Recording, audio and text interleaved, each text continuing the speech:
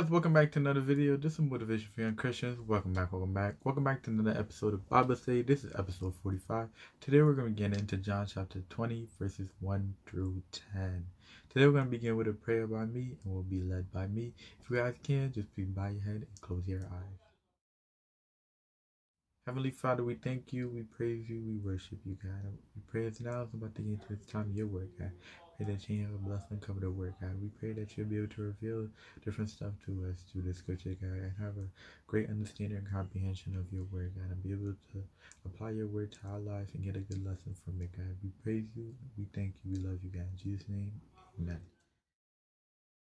In today's scripture, we're going to be talking about the resurrection. Today is Saturday, and yesterday was Good Friday, Jesus was crucified, and Monday, Easter is coming up, and of Jesus being born again. So this is a perfect time to talk about the resurrection. Now we get into the scripture for today, John chapter 20, verses 1 through 10. Verse 1 says, "Early Sunday morning, while it was still dark, Mary Magdalene came to the tomb and found that the stone had been rolled away from the entrance. She ran and found Simon, Peter, and the other disciple, the one whom Jesus loved. She said, 'They have taken the Lord's body out of the tomb, and we don't know where they have put him.'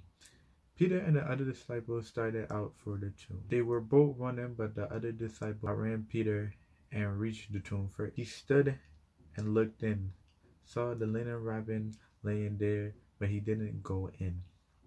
Then Simon Peter arrived and went inside.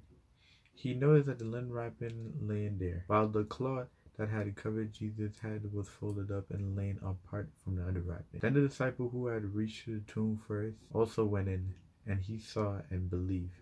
For until then, they still had not understood the scripture that says Jesus must rise from the dead. Then they went home." This was the reading of John chapter 10, verses 1 through 10. Now I'll be getting into my thoughts. I've heard the scripture so many times in my life, and as I'm reading it, I'm getting a new understanding of the word. While Jesus was living, Jesus told his disciple what were going to happen in the future, but often his disciple didn't understand. And then after a certain situation occurred, then the disciple realized that Jesus was speaking to the truth, and this is a perfect example, like it mentioned in verses 9, that now they understood what the scripture said, that Jesus must risen from the dead. Jesus told them that this was going to happen, but they didn't really understand, and the scripture also mentioned it, which is good. But a key takeaway that I got from today's scripture, it was that Jesus had to die in order to fulfill God's order and to multiply his people. Like a plant, when the seed is put into the ground and water, it begins to rise up and multiply.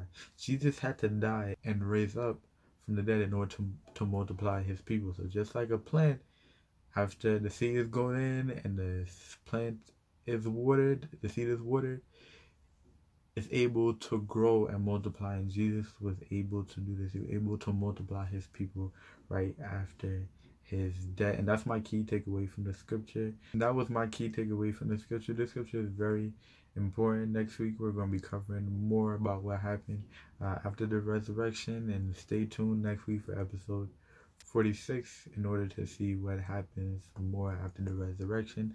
Now guys, we'll be getting into the closing prayer for today. Heavenly Father, we thank you, we praise you, we worship you, God.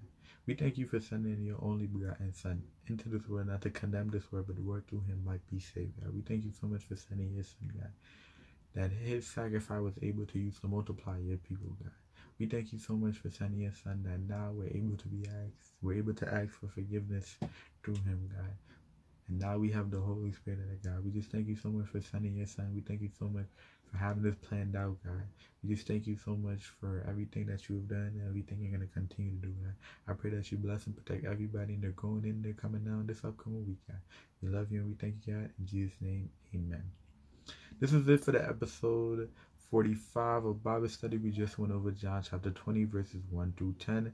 Next week, we'll be covering verses 11 through 18. Stay tuned next week for that. Make sure you like the video, subscribe if you're new, turn on your post notification. That way, anytime I upload, YouTube will send you a notification. This is Motivation for Young Christian. I'll see you guys next week.